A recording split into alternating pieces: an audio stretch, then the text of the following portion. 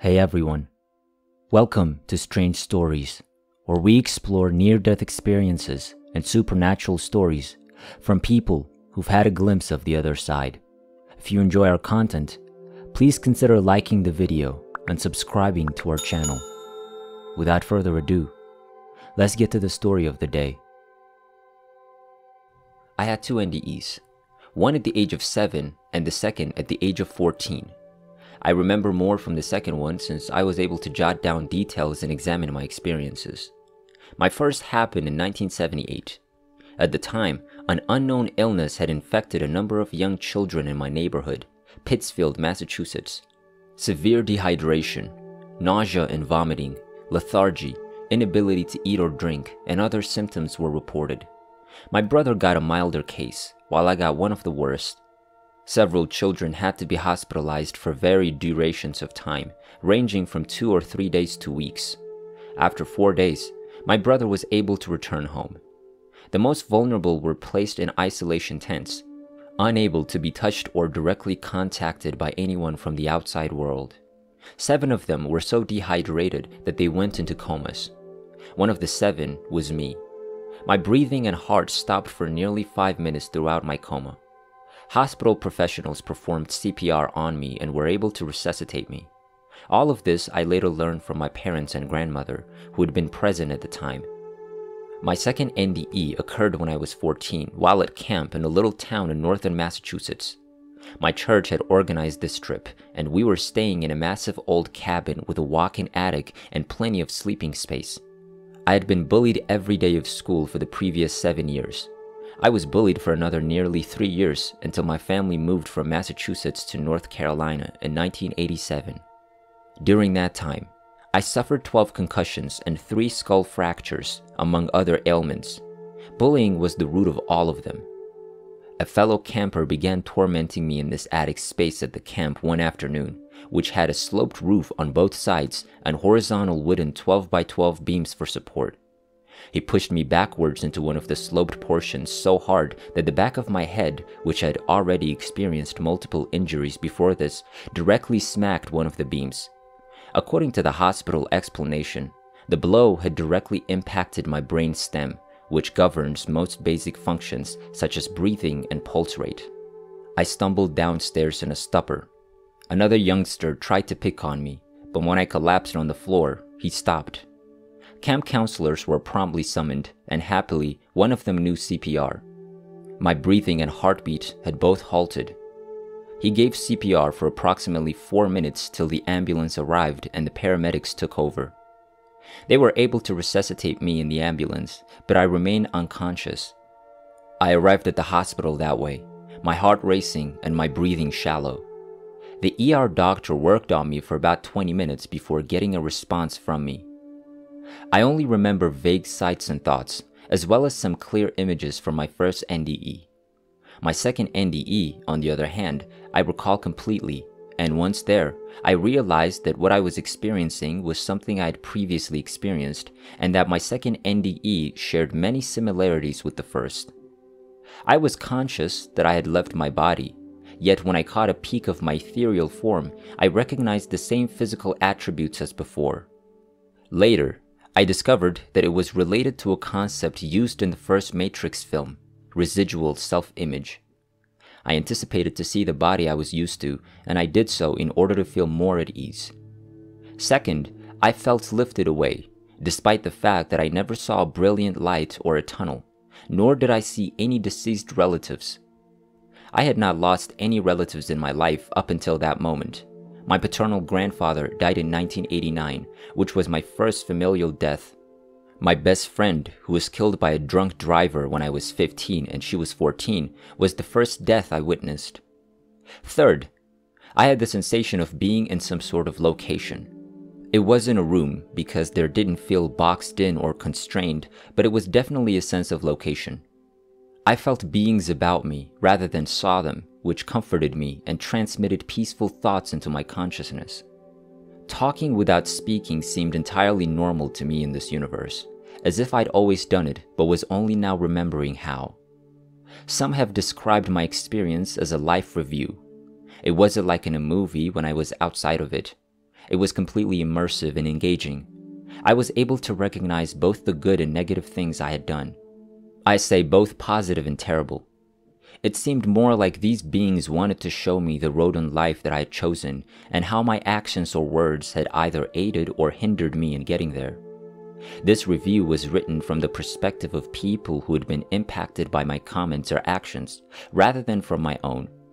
I observed how I influenced how people felt or thought about me as if I were them. I sensed the presence of other souls around, people who, like me, had recently died and were now in this new reality. I know we talked, but I couldn't tell you what we talked about. Conversation occurs naturally and without verbalization in this setting. And because everything seemed to happen at the speed of thinking, it's impossible to put every concept into words, because it's like attempting to catch a cloud with your hands. Several of us went on a sort of excursion together. We flew through space and the universe at incredible speeds. We were not bound by physical laws or any other restrictions. When we had an idea, we were there right away. There was no sensation of time passing for me. The trip into space was, in a word, liberating. I felt adrenaline, joy, amazement, and astonishment, like a child who had just gotten to visit all of his favorite locations in the world at the same time. I didn't want it to end. The colors were considerably more vibrant, merging together like Van Gogh's Starry Night. Sounds and music were combined together with colors. Every star we saw had a different frequency or vibration. The brighter the star, the higher the tone, and the darker the star, the lower the tone. Globular clusters and groups of young stars sounded like a choir of stars. It was the most incredible spectacle I'd ever witnessed. I felt connected to everything at the same time. There was no sense of separation, no dividing line between here and there, between myself and other entities. Their astonishment was mine, and mine was theirs. Unfortunately, the journey was cut short. I was alone once more, yet I could feel the comfort and overwhelming affection of those all around me. All-encompassing, unconditional love was what everything was made of, came from, and returned to. It engulfed me like a warm blanket on a cold day, and all I wanted to do was stay within that love for the rest of my life. While there were numerous voices speaking to me throughout the experience, one in particular appeared to stick out. I believe it was a male voice. This voice informed me that I needed to return. I felt cold and alone after hearing that. While supporting this central voice, the other voices strove to console me even more. They said I'd remember this event and that simply thinking about it would bring it all back to me. They also told me that one day, my day would come and that it would be over in the blink of an eye. I didn't want to leave, but the longer I stayed, the heavier I felt, as if I were submerged and being dragged down by an anchor. I could feel my body somewhere else, but it was foreign to me. I couldn't imagine ever being so restricted again. I awoke in the emergency room the next thing I knew. When I became unconscious, I felt agony from my head injuries and from falling, but it was strange to me. I felt the anguish, but in a distant way, as if it were happening to someone else, but I was experiencing it alongside them. Nothing felt genuine to me, and I was lost and puzzled. I initially did not respond to the doctor because I was split between what I had just witnessed and this physical universe. In terms of what I did after my first NDE, I have no recollection of it. All of the information I have comes from people who were present. Due to repeated head traumas and dying twice, my memory for events before the age of 12 is hazy at best. I feel more at home in other realms than in this one. My relatives told me that the difference between me before and after my first NDE was that my IQ dropped slightly, seemingly overnight. I had previously been in a gifted class and had a zeal for life, exploration, and a natural interest about everything around me. However, following that, I was drowsy, had little interest in school, and slept a lot more. Between the continual taunting, my declining grades in school, and the realization that I was not where I wanted to be, I slipped into a deep melancholy that lasted for years. I considered suicide on a regular basis because my existence here seemed to be all about misery and suffering, and I knew there had to be a better place that I was now separated from. My depression worsened when I was 16, not long after my family relocated from Massachusetts to North Carolina. I'd been thinking about terminating my life for months. I had evaluated and rejected dozens of situations because they were either beyond my power to make happen, would endanger other people's lives, or would do harm. After years of agony, the last thing I wanted in the end was more of it. I decided on tablets. If you consume enough of anything, you will very likely perish, and it would be completely painless. But one night, after a furious confrontation with my mother, I let all of my fury and rage out, and I told her everything. It was more appropriate to say I spat it at her. She had the foresight to recognize that I was in a poor situation and that I required assistance. After being admitted to a local hospital's inpatient ward, I would spend the next 4 months receiving treatment, followed by another 2.5 months of outpatient therapy in a controlled atmosphere. My parents always thought the doctor would save me or that the therapy would help, but it didn't. But something did happen. Time. I felt continual pressure in the world to be everything to everyone, to do well in school, to do my chores, to blend in, to engage in activities, and so on. But all of this stress left me with no time to cope with the despair that was eating me from the inside out. As a result, I rarely saw the doctor in the hospital. To be honest, he was the worst employee I'd ever seen, before or since. But I had some alone time to confront my issues and determine whether I wanted to quit this world or fight for myself. I discovered a power I never thought I possessed. And I discovered that my demons could only beat me if I let them. I emerged with a sharper mind, a stronger connection to the world around me, and a strong sense of justice and morality that has only grown stronger in the years following. After my best friend was killed by a drunk driver, I became an activist and champion, first against drunk driving and then against bullying because of my own experiences with it. I have championed many social and political concerns and causes throughout my life, and I continue to do so today. But I also left with a renewed sense of wonder, particularly about the world, our interconnectedness, and NDEs. I've read and watched dozens of NDE reports, such as Miracles from Heaven, Heaven is for Real, My Stroke of Insight, Map of Heaven, and others. So my experience was definitely more metaphysical, and I finally realized that I wasn't alone in that. The more I researched, the more I learned that NDEs are as diverse as the people who have them, and I believe I understand why.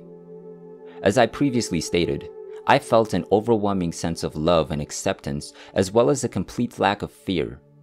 I was designed to feel entirely at ease and at home, making the transition between the physical world and this other dimension easier for me to understand and accept. That is something that happens to all of us. What makes one person feel at ease and accepted may feel oppressive and suffocating to another. So each of us is given a situation that corresponds to our attitude, a scenario that makes sense to us, does not alarm us, and puts our minds at ease. My life is so different now, so different from what it was before these two incidents. Yes, I had some say in it, but I know that these experiences, more than any of my choices, have shaped the person I've become.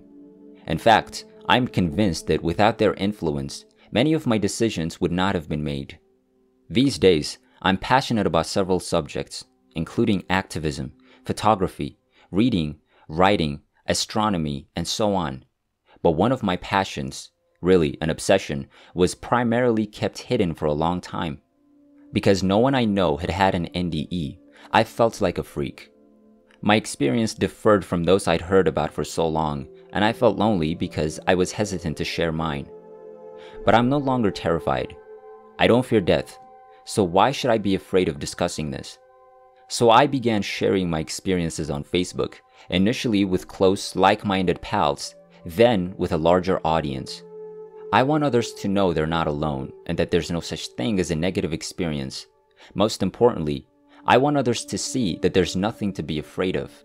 I also want individuals who haven't had one of those experiences to understand that a lot of what motivates them is a fear of the unknown.